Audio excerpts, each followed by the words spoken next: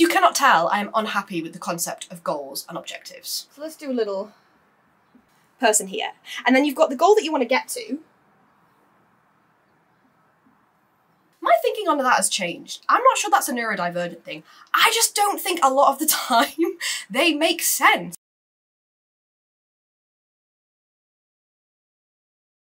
Hello, oh my god, I've got a really intense energy right now and I've been mentally preparing the content for this video on my walk from the station, from my commute home, and I wish I'd taken my camera with me because I could have just recorded it and vlogged it on the beautiful 25-minute walk along the river between the station and my house, but I didn't bring my camera, so I couldn't, so I want to capture it before I lose it. How do we sit for this intensity? I think there's going to be a whiteboard, there's going to be some stuff, there's going to be things going on. Time waits for no one. In my last video, I was using the Lego Serious Play method to help me kind of overcome some internal blockers about what was stopping me from taking action when it came to my YouTube channel. And something that continuously comes up for me around that is like setting goals and how to do that in a way that doesn't ultimately make me feel like I have failed. So I wanted to record a video for you on this topic, going through how I'm going to set my June goal. I just have this fundamental issue with goal setting. Between the ages of like 20 to 26, I went in hard on the goals. I was all about self-development. Yeah, like set this goal for all these areas of my life. I'm striving to achieve. And it just continuously like knocked my confidence and self-esteem as I continued to not achieve those goals. Yes, okay, undiagnosed ADHD definitely had a huge part to do with that. This is why I'm kind of at a point where I'm like, I don't want to set goals in the way that I've done it before because it doesn't work. And fundamentally, I don't think it really works for anyone. I feel like people are just pretending like they get it. So I had this thing tootling around in my brain about how I wanted to do like anti-goals, like not exactly goals. And I was on my way home from work and I thought, let's listen to a podcast. So I scrolled through and I found an Adam Grant podcast with a person that I should have looked at before I sat down to do this video. Handy transition. Woo! So it's an Adam Grant podcast with NFL linebacker Emmanuel Acho. I don't know this person, I'm not NFL follower. It was called The Problem with Setting Goals, and I was like, yes, I'm here for it. Let's listen, let's see what other people have to say. And I wrote down a few nuggets. I'm going to take you on the thought process that I went through because it has been a thought process over the last hour. The problem with goals is that they give a kind of rigid, specific direction, and they also limit us. So if you're only aiming for a specific thing, it kind of puts a limit on what you can achieve with that thing and kind of narrows us in and closes us off to other possibilities, which I thought was quite interesting. But then he said something I really liked, which was objectives are energy aimed in a direction. I was like, great, okay, so let me think about my goals or my objectives in terms of energy aimed in a direction. I didn't realise that's what an objective was. So I went to ChatGPT and I asked it to define what an objective is, and it sounded to me like what a goal was. And so I was like, is there any difference between an objective and a goal here? Because I know I'm just talking about semantics here, but if you've worked within an organisation like loads of organisations do, right, you have your objectives or you have goals, you have specific like performance indicators, you set your OKRs, your objectives and key results, and this is something that has always baffled me. Like, I just cannot get my head around the lineage or the way that objectives flow into goals, that flow into key results, and it baffles my head. And I will admit that, embarrassingly, or not embarrassingly, as somebody that works as a learning and development person in a career development space who is constantly advising and supporting and helping people to set SMART goals, I do not understand SMART goals. I don't get it, right? I've always had that problem. So when I got diagnosed with ADHD, I was like, oh, I get that now because I struggle to converge. All of my thinking wants to expand and go like this. So maybe the reason why I struggle to set goals and SMART goals specifically is because they want you to converge and get specific about things. My thinking on that has changed. I'm not sure that's a neurodivergent thing. I just don't think a lot of the time they make sense. I started researching because I was like, ChatGPT is wrong, right? So this is what ChatGPT said to me. Sidebar, I asked ChatGPT something the other day and it gave me some wrong information, and so I told it was wrong, and then it came back and was like, I apologise. It seems that I have collected the wrong information or something like that. And then I felt bad. I felt guilty that it was apologising, and that there is a lesson in having too many feelings. So I said, what is an objective? ChatGPT refers to a specific goal or outcome that an individual, organisation or project aims to achieve, blah, blah, blah. So then I said, okay, because it started talking about objectives being SMART. What's the difference between a goal and objective? They are often used interchangeably, but there is a subtle difference. By definition, a goal is a broad statement that describes a desired outcome or result, and it's generally more kind of broad and vague. So much information. Hierarchy, goals are typically set at a higher level, and then objectives are then used and derived from the goals to split it into measurable components. So goals provide an overarching direction or purpose, while objects are the specific measurable steps. Did I miss a memo on that one? I thought it was objectives then goals, or people use them interchangeably. I know it's just semantics, but I don't really know if any of it makes sense, and we use all of the terms interchangeably, and we rely on them so specifically to be like, I am going to set a direction for where I want to go, and this is what that's going to look like, and then we continuously fail at them. If you cannot tell, I am unhappy with the concept of goals and objectives. So what is the solution? This is what I want to figure out. And I think we need a whiteboard, and I have one. Takes me back to when I was an infant school teacher, and I would spend many more much times than should be required trying to locate the whiteboard pens that I'd just been using and didn't know where I'd put them. People should let women have clothes with pockets in. Like, why do women, like, why? That's a thing.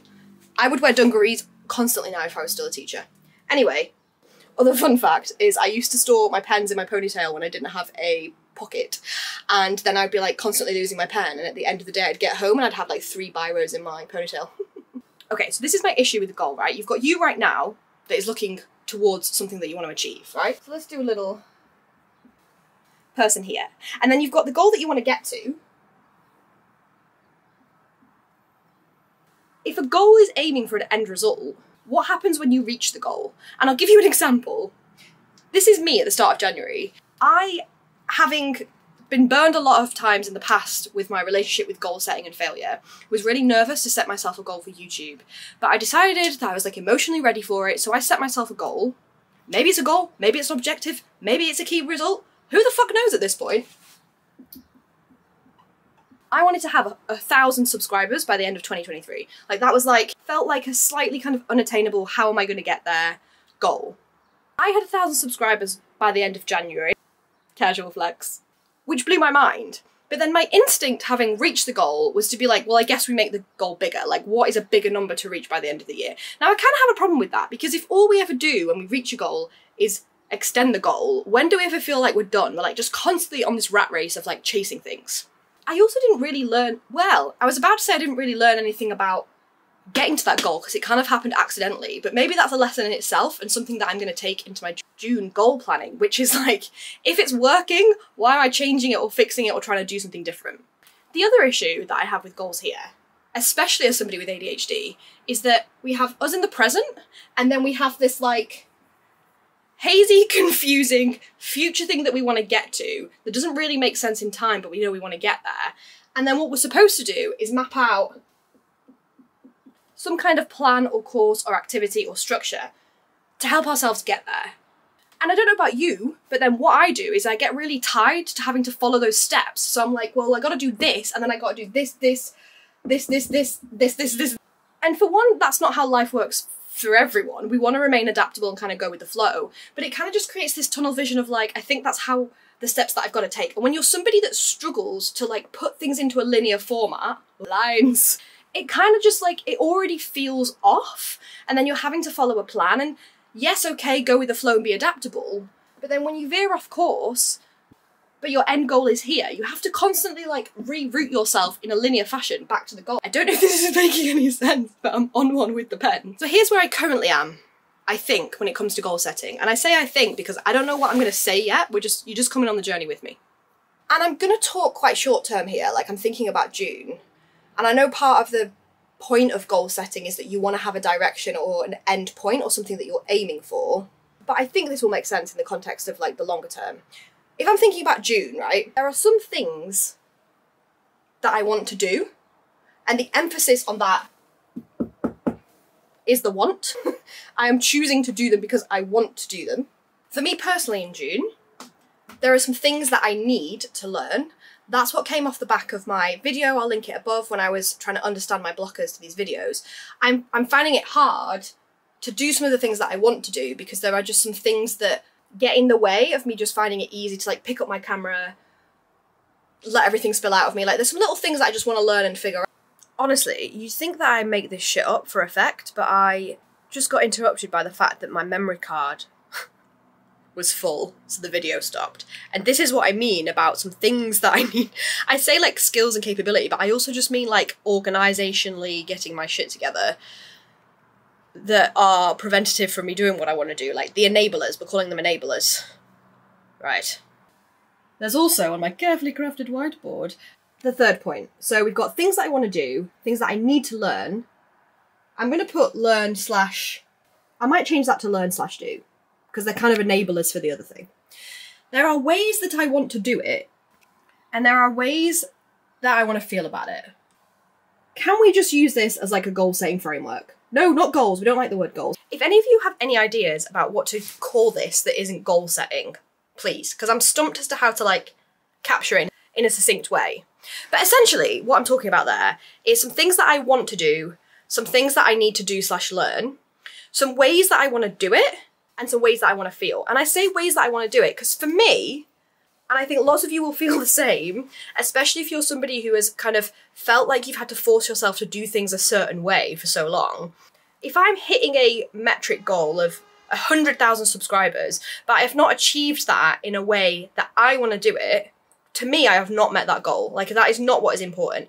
And actually, a great thing that the guy I mentioned earlier said on the podcast was around, like, living a life of significance, not one of success. And I think part of that is doing it in a way that works for you. So ways that you want to do it and ways that I want to feel. I don't want to achieve that goal at the detriment to my own health. I don't want to achieve that goal by like shitting on other people.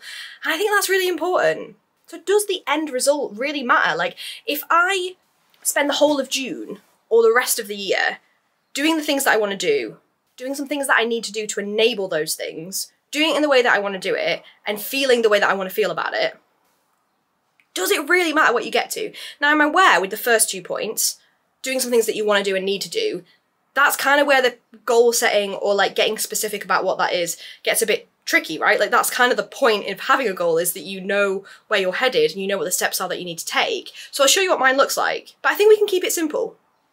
For me, I don't know why I tried to talk while I had a pen lid in my mouth.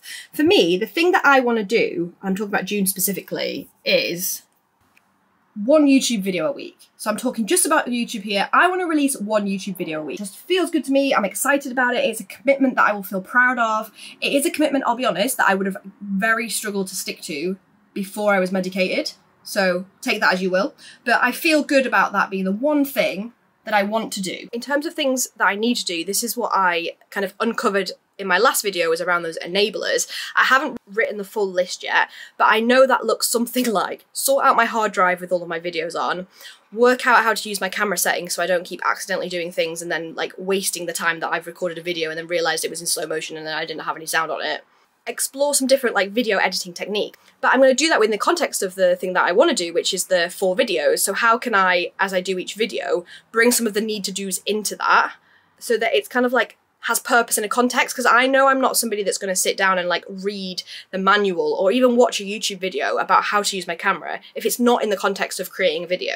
In terms of ways that I want to do it and ways that I want to feel about it, I just want to shout out to Ben, who left a comment on my last video, the Lego Serious Play What's Stopping Me From Taking Action one, because I looked at that yesterday as I was mapping out like my goals for YouTube for my videos for the month, and I was getting in my own head because I was getting stuck in like, how do I do this strategically, and maybe I should start thinking about how I'm going to grow my audience, and like how do I do it in a way that other people say that I should do it. And I read your comment, Ben, and I was like, oh, this is just reminding me the whole point of what I'm doing, and I want to do it in the way that I want to do it, and this is the whole point of it, so thank you for that. And ultimately, how do I want to feel? I don't know, actually. That's the one thing I've not thought about yet. How do I want to feel?